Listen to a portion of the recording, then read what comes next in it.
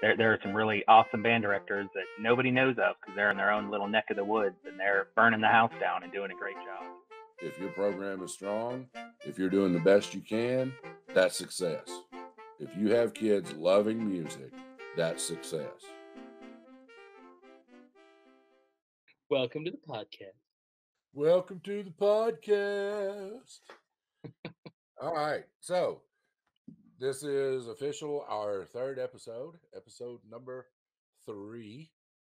And say it again. Third time is a charm. Yes. We have learned tremendously from our first 3 with the pilot. So don't know how long tonight's will be. We do really want to have some guests come on, and we don't have to know you. If you feel that you have something to give to rural band directors across the nation, then please come on and let us know your situation and your story, where you're from, what you got going on, and things like that. So we would love to have you. Tony, won't you give them the information where to get it at? Yeah, if you want to join us, there's 2 ways to do it. You can DM us on the Rural Band Director Facebook page, or you can send an email to the Rural Band Director at gmail.com, which will be posted at the end of the podcast as well. Right. And so episode 2, All the Right Questions, that was the name of that episode. We would love to have all of our guests answer all those questions, and then we'll talk about things from there. We've got some guests in mind, and we've got some topics that we know we want to talk about with those certain guests. But after you answer those questions, it's free reign. Let's, if you need to vent. If you need to rant. If you need to get on a soapbox, get on your soapbox. We're gonna be the ears for you, and we'll probably be going, right on, sister, right on, brother. We're right there with you. So what we're going to do today is we're going to talk a little bit about what our classrooms look like, and what they have looked like, and different things and stuff like that. So Tony, let's say it's a typical Thursday afternoon in your advanced band, 7th, 8th grade band, whatever your top band is. What's your classroom look like, or what's the process? Like the process for a standard class? Yeah. What do you go through? What's how much time do you spend on this? What do you do? Okay. Well, my classes are roughly 45 minutes. And the great thing about Avery Trace is we don't have bells, so there's not a concrete start time. So I'm having to hurry the kids along. But something that they are taught from day one, is they get their instruments out, they get their binders out, they get everything they need for class, and they sit down. I don't let them have their instrument cases in the arcs. And that stems from beginning band, because I like to go in all the arcs and check things, and I can't do that if there's a bunch of cases in the way. Now, when you say arcs, you have a tiered band hall, right? You've got different Yes. tiers, levels. Yeah. My school was built my portion of the school was built in the 60s, and we have concrete tiered sets in the band room. They are covered in carpet, but there's nothing we can do about them. So it's roughly an arc, but they're more like a parentheses. But we'll get set up. I start every class off with a little bit of solfege, just basic, all within an octave. And I pulled the trigger on a harmony director. So I do stuff with the harmony director while they're singing. And the older classes sing with a drone. So they don't. I'll give them the melody, and then they have to sing um,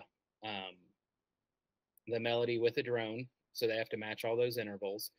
And then we go to rhythm charts, and I do rhythm charts all the way up through 8th grade. I just bounce around, and um, if you didn't hear the earlier episodes, I use the Teaching Rhythm Logically by Darcy Bott Williams, and there's, I don't know, it's like 30 pages of rhythm charts. So I bounce around between all of those. And then for my 7th and 8th grade classes, we use the Yellow Habits book, the Habits for a Successful Middle School Musician, or whatever it's called. And I'll usually do a long tones exercise, a some kind of technique, and the technique stems from whatever I'm planning on working on for the class period. So if we're working on a piece that's in the key of E flat, all of my technique is going to revolve around E flat. If it's E flat and B flat, I'll do a little bit of both of those, just so they kind of get used to that. And then we'll do some kind of sight reading. That book has, I don't know, it's 60 different rhythm vocabularies, and I've got a checklist of what I want all of my grades to have accomplished by the end of the year.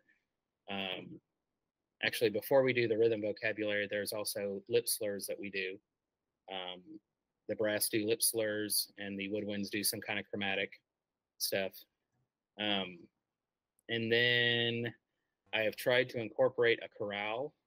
It's challenging for me to do a chorale because some of my classes only have like 8 kids, and half of them are low brass, and I have 1 flute and a trumpet. It's challenging to do a chorale with that kind of instrumentation.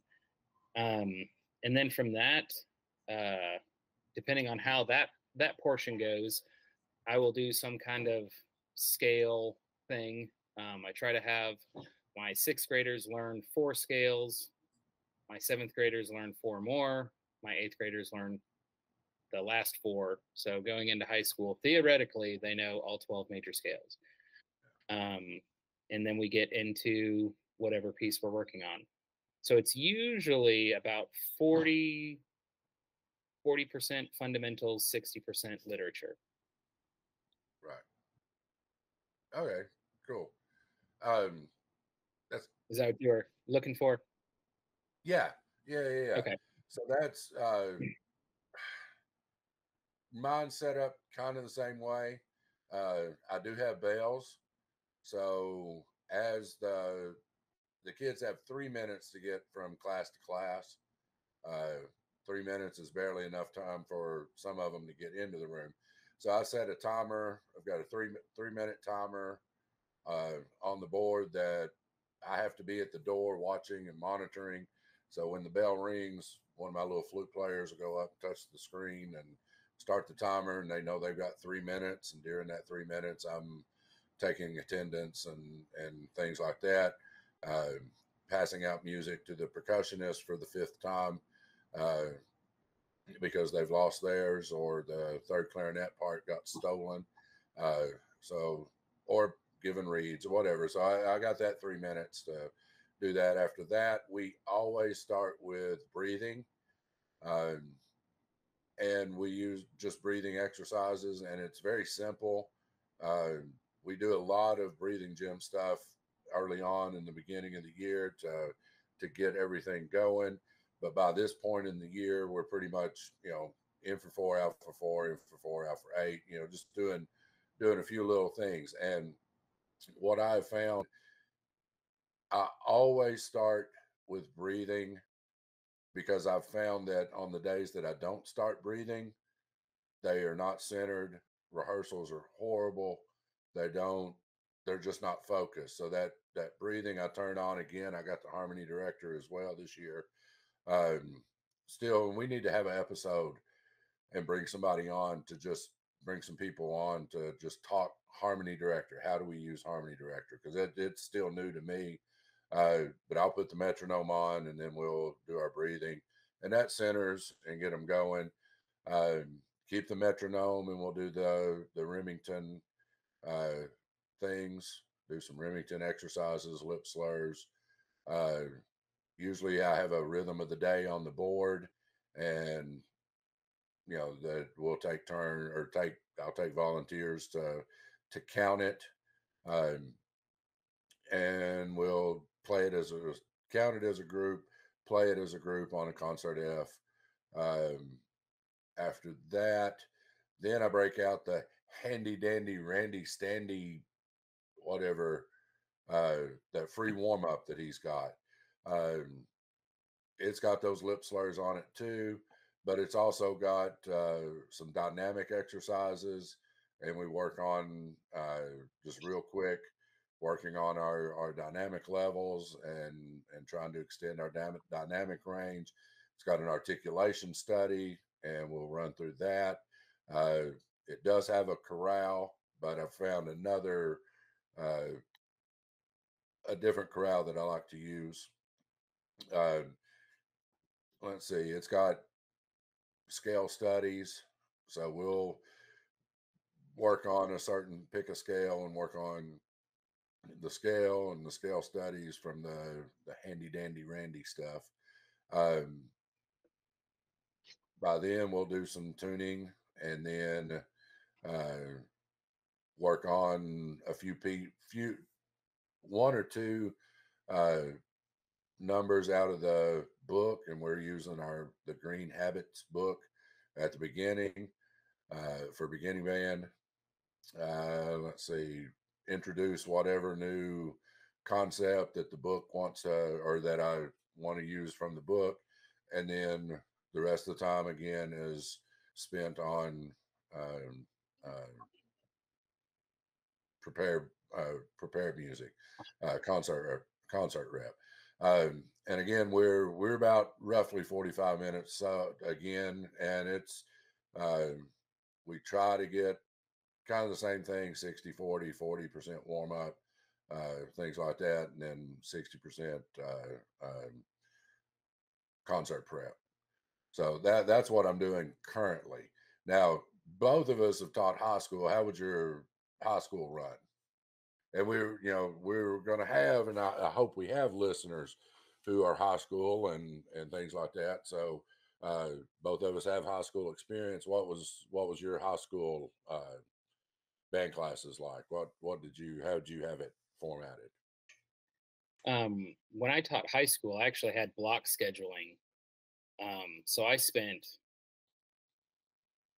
it was probably about the same percentage. I spent a ton of time on fundamentals. Yeah. Partially because the high school that I worked at, once I figured out it was basically a middle school band housed in a high school, that really changed how everything went and everything was set up.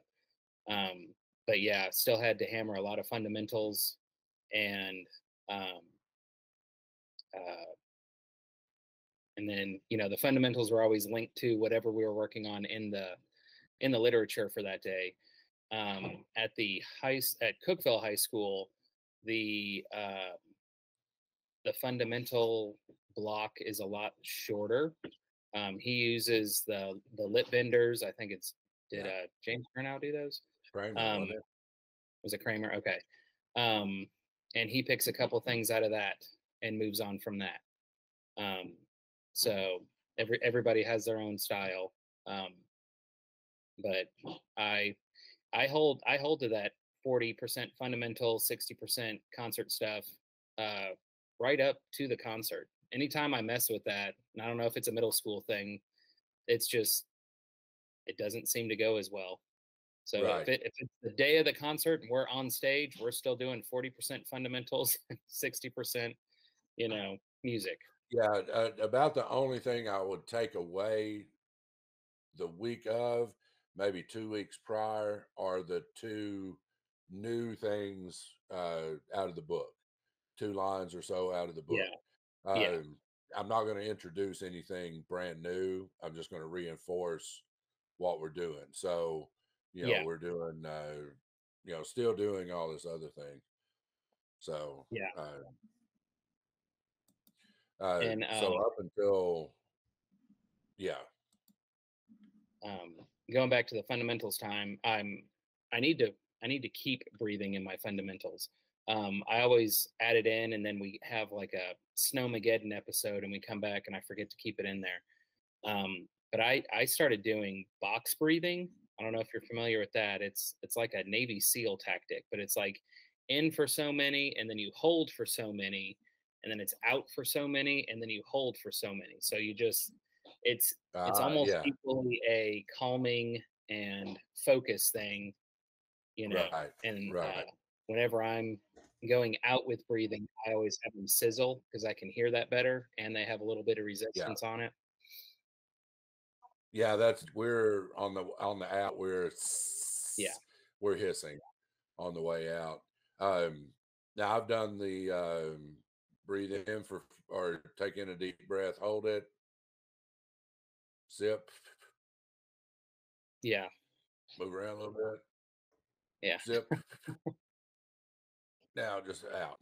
Just Yeah. that, and I've done the paper airplane, the dart, Mhm. and the bow and arrow. The kid they really like that. And the bow At and the arrow. beginning, Yeah. we'll do, huh? I was saying, yeah. Yeah, and at the beginning they love we'll have competition, see who can, after the regular breathing, then we'll, all right, everybody stand up, uh take in full, breathe in for 4, let's see who can go the longest. When you're out of air, sit down. Just something fun for them to do. um but then we'll do, depending on different things, at some point I will have them come up, and you know it takes some time, but we can get through pretty quick. Um, Come up and hold a piece of paper up on the wall, uh, Mhm. with the air, trying to that little trick to get the pinpoint, because they're it takes them a while to get that concept of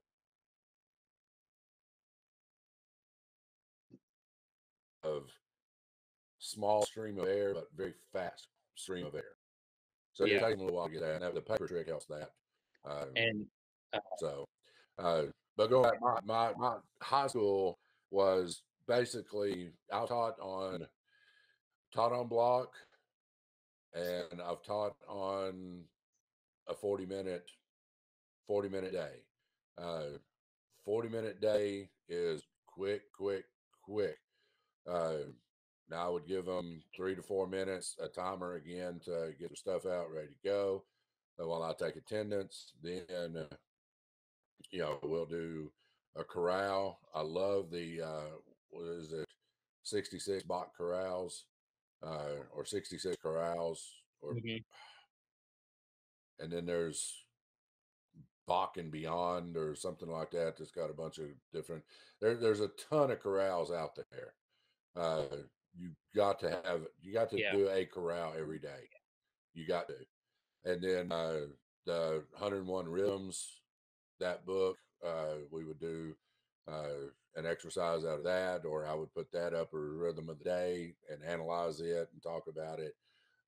Go over our uh, counting system, whatever it is. And if you do not have a counting system, get one. Mhm. It I don't care. It doesn't matter to me. Doesn't matter probably to Tony. I know he loves the counting rhythm logically, the counting rhythm logically. Darcy Galt Teaching rhythm. Williams, teaching rhythm logically. I just haven't checked that book out yet. I've heard a lot of great things about it. That may be something that I look at this summer. Um, but whatever you do, and some of you like the Takadimi, some of you use numbers. I use Mhm. numbers. I use numbers. Um, but we break down the beats and understand how the beats can be broken down. Because, in all honesty, there's only a certain number of ways that a beat can be broken down. And as long as you know Yeah. how the beat it can be subdivided, you can figure out any rhythm. Um, so we always spend some time rhythm there or with rhythm, um, and then some technique stuff. Um, at the high school level, our high school currently is using the highest level book of the habits book. That next Yeah. was it superior habits of a high Um, school musician or something like that. yeah, I think it's successful habits of a high school musician or something like that. Yeah. It's like a Oh, bluish it's cover. blue and red. Yeah. Uh, she's using that over Yeah. there. I really like that book. And we're gonna be a habit school system. Next year I'm gonna add the yellow book to our uh, advanced band, and then that way they're familiar with it when they get over to the high school. Uh, Yeah. and then do Yeah. a lot of sight reading, and we would do at the high school level. We would do whole pieces, at least one or two a day, Hmm. uh, and go through our system for that. We do sight reading at the middle school, uh, but it's on a shorter level and usually out of the book, a line or two out of the book. Yeah. I will every once in a while give them a full piece. Our concert festival that we go to, there is no sight reading, so we're never judged on sight reading. I just want them to be able to sight read. Uh, so we go through our whole system, and I use going back to essential elements. I use the STAR system, signatures, tempo, time signature, accidentals, rhythms, and any other signs or symbols. So that's what we use. So Mhm. yeah, on the block schedule, we were able to do a lot of repertoire and a lot of sight reading. We did a lot of sight reading on the block schedule. So Oh, let's see, we were if you have not, or if you're thinking of using the middle school or high school or the yellow middle school book or the high school habits book, they are not set up like a usual method book. So it's definitely right, something that you want to look at the conductor's book for a while and kind of get a feel for it. And there's some intro pages on how to set it up, and it even gives you, if your class is 45 minutes, here's how you use this. If it's an hour and a half, here's how you use it. But yeah, it's definitely not a linear method book. You and jump. we are not being we're not being paid to promote the Yeah. book. It just happens to be what we use. Yeah. Uh, I did have seen. Is it Peter Boonshaft's got a new Sound Innovations or not Sound Innovation? I think uh, it's Peter Boonshaft. Boonshaft does do the sound innovations, and they have all kinds of great resources too. They've got some fantastic resources. I just decided to use the Habits book, but we were at uh, TMEA convention a couple years ago with Mr. Boonshaft, and he was showing everything that he had. Many different books. That's again, that's probably going to be a topic that we may discuss is method books, Mhm. because there's a ton out there, Yeah. and we'd love to get people's different people's opinions, and that may be a we may put a poll out on Facebook and say, hey, what's your preferred method book? What are you using? Maybe we can get three or four people on here that use different things and discuss Yeah. stuff. The only drawback that I noticed in the Habits Green Book this year was it spent, and I can supplement, and you can supplement, anybody can supplement, but it spent all of the first 16, 17 exercises on going through those 5 notes. Mhm. And it's pretty either repetitive or it just moves stepwise, things like that. And then, bam, all of a sudden you get the first song. Yeah. And with rests and things like that. And the mine, maybe, and I'll take the blame for it, but mine had trouble. It took them a lot longer getting that first song than it did all those other exercises. So it kind of we moving, and then bam, hit a wall right there. So I would have to look back at the book again to see, but I did notice that going from exercise, exercise, exercise to a melody, the kids struggle just right off the bat.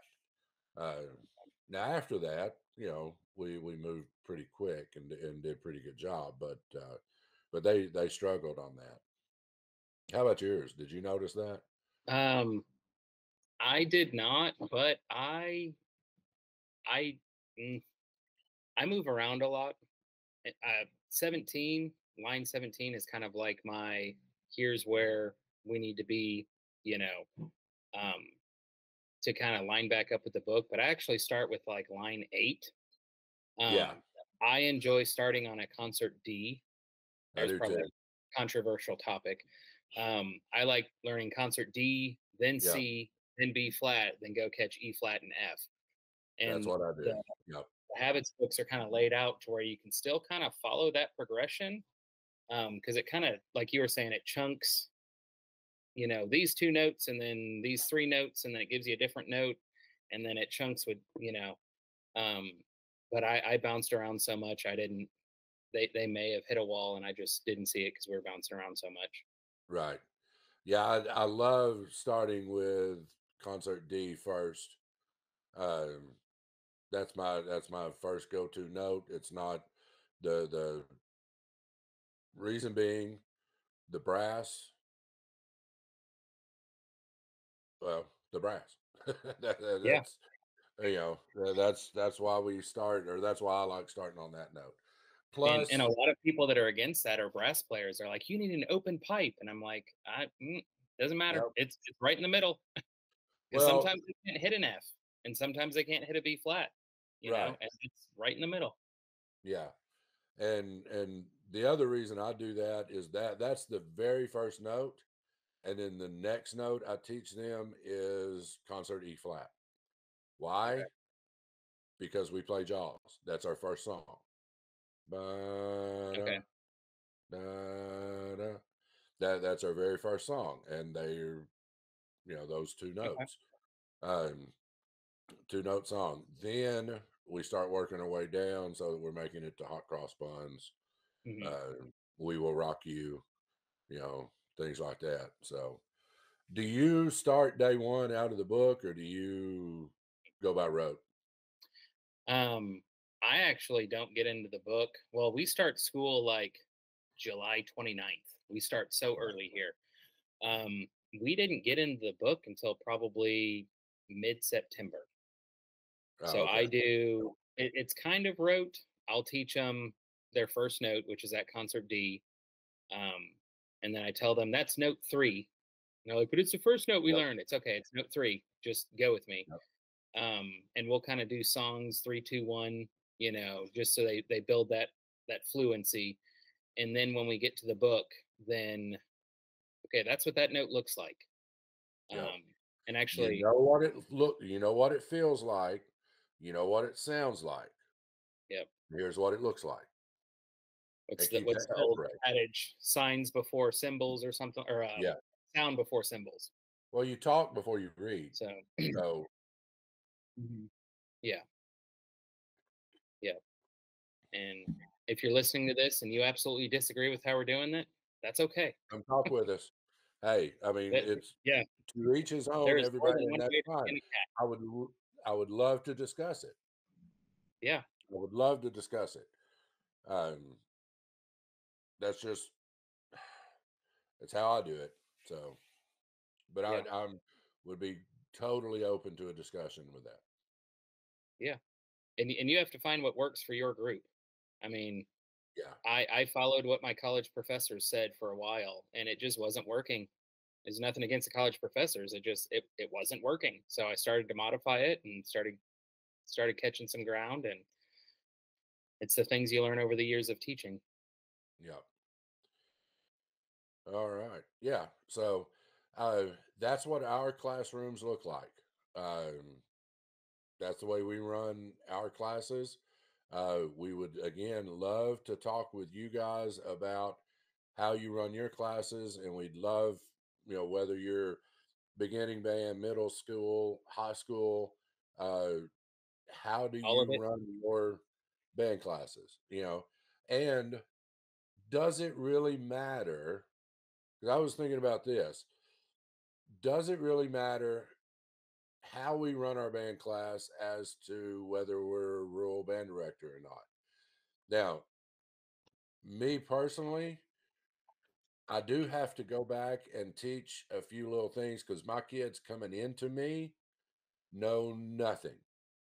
They've not had any music whatsoever. Um, if they've had music, it's because mom and dad made them take piano lessons. But we have no elementary music in any of our elementary schools. So day one, when they come in, they know, they know nothing. So I do have to take that into consideration. Um, and I've taught where they have had some, and it has helped because some, I've had kids come in who can already read music. Mhm. But in my current situation, there's none. So they don't know how to read music. They, you know, don't know anything about music. They barely know what the instruments are. They're calling instruments. I want to play the saxophone. Uh, oh, you mean the long black clarinet thing?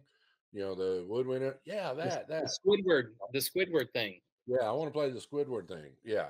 So I mean, that does you that's my biggest thing is that's the biggest thing that informs or gears my instruction. Okay. But Fortunately for Tony's over me, there, he's got all his kids can read music and play instruments and everything before they get to him. yeah, absolutely. Fortunately, we do have elementary education here, and we've got some awesome teachers here. So they have a kind of foundational knowledge. It's Yeah, just applying it to their instrument. So in that aspect, I've got a leg up yeah, with that that part. does help. Yeah. That does help. And I've been in a situation where I was all of it. I was pre-K through 8, general music, beginning band, high school. And oh, that was the hardest job. Yeah. Oh my gosh. 30 minutes a day, general music, pre-K through 8th grade, Bless you. or band, and then high school, one class of high school band. That was Yeah. that was the hardest. And those of you who are doing it, oh, you have my sympathy. Yeah. I just my heart goes out to you. Keep fighting the good fight. That was not for me. Yep. And I was there for a few years, and then I moved on. So it wasn't for me. If it is for you, go for it. Rock it. Yeah. You're rocking it. I'm proud of you. But if not, I understand. That was that was the hardest job I ever had. So many kids, so many lessons, so many classes. I It's a mean, lot it of was prep periods.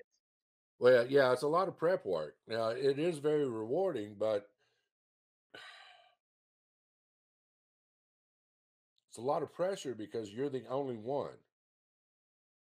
Yeah. No teamwork, no nothing. You're the only one. Yep. And that there's some pressure there. If it doesn't go good, That's your it's your fault. fault. Yeah. Yeah. Not quite to that extent, but my first job, um, I had to go between three K schools, a middle school and a high school every day, Yeah. and there was no plan period because they were like, "Well, your travel time is your plan period." It's like can't copy music when you're on the road. You can't Yeah. put in grades when you're on the road. Been there, They did. done that. Did Yeah. that gig for 7 years. Hmm. Uh yeah, serviced 5 different elementary schools or K-8 schools. And one or two band classes in each school. We met each other met with the kids sometimes at least two to three times a week. Mhm. Sometimes in the cafeteria, sometimes in a locker room, sometimes in a trailer out back. Yeah. Sometimes in a math room. That was my band room, was a math room. On stage in the gym Yep. while gym class is going on. I didn't have to do that. I Yeah. have not done that. I feel Come on, lucky. guys, find the beat and is going on behind you. Yeah. Oh, that 47 yeah. basketballs going. And some of you guys are in that situation right Yeah. now. And hey, I I feel you. I feel your pain. We've been there. And some of you guys are making it work and rocking out. And if so, let's talk about it. I want to what how do you cope? How do you work it? Yeah. What are your tricks? Because what I was So, doing did not work, which is why I'm still not doing it. yeah, I understand. I understand. So, look, we want to talk to as many people as we can. We want to give credit where credit's due. If you're rocking it and killing it, even if you don't think you are, you are. We want to talk to you. I don't care what you teach. You know, uh, now if you teach, we're band directors. Now, you general music people, oh, God bless you. God bless you. I've done it. Cannot do it. Do not want to do it. Uh, would do it if I don't know. I started to say would do it if I absolutely had to, but Yeah. general music people, man, they're heroes. I can't do it. I've done it and can't do it again. Yeah. I'm too old. I would Too like to see you old. sing in a falsetto voice, though. No, no, no, no, no. You do not want to hear my falsetto. I just no. I'm too old for 32 kindergartners. Nope. And again, if you want to be on this podcast, you can reach out to us on the Rural Band Director Facebook page, as well as the Rural Band Director at gmail.com. Yes, Is and it, please do. We want to hear from you. Send us an email. Let us know what you're thinking, where your situation is, if you want to get in here and rant. We know what's going on in Kentucky, and we know what's going on in Tennessee. Um, but we don't that's know about it. all parts of Kentucky, and we don't know all parts of Tennessee. And good Lord, we don't know what's going on in Alabama. We don't know what's going on in North Carolina or Kansas or Nebraska. What's going on in your neck of the woods? What are some things, we may find that it's a small world and we all have the exact same things. I doubt it, but let's talk about it. Let's figure out some things. But mainly, we just want you to know that you're not alone, and wherever you are killing it. We hope that we're winding down a good school year. Mine has been successful. And we'll talk about that later, but we hope yours is going well as so far. Yeah. And if you're in Tennessee, TCAP is just around the corner. So good luck with all that. Have fun. Yay, TCAP. Yeah, Because we if got your our band program's like mine, you don't see your band kids for 2 weeks, really. Yep. You do, but for like 20 minutes. Yeah. Yeah, we got K prep the last 2 weeks of school. So by then we got all our things done except for graduation. We're gonna play at 8th grade graduation this year. They've never done that before. So we're gonna try it. We'll see. A lot of pomp and circumstance. Yeah. We're gonna try the Star Spangled Banner in pomp circumstance. There you go. So all right. I guess this will wrap up this episode. Tony, good to see you again. Good to see you. Yeah. Again, talk to us. Let us know what's going on. Find us on YouTube. Find us on Spotify. And if you found us, you know where to get us. So Yeah. but contact us. Rural Yeah, Band Director, gmail.com, Rural Band Director on Facebook. Message us. Talk to us. Bye. Until next time. Bye.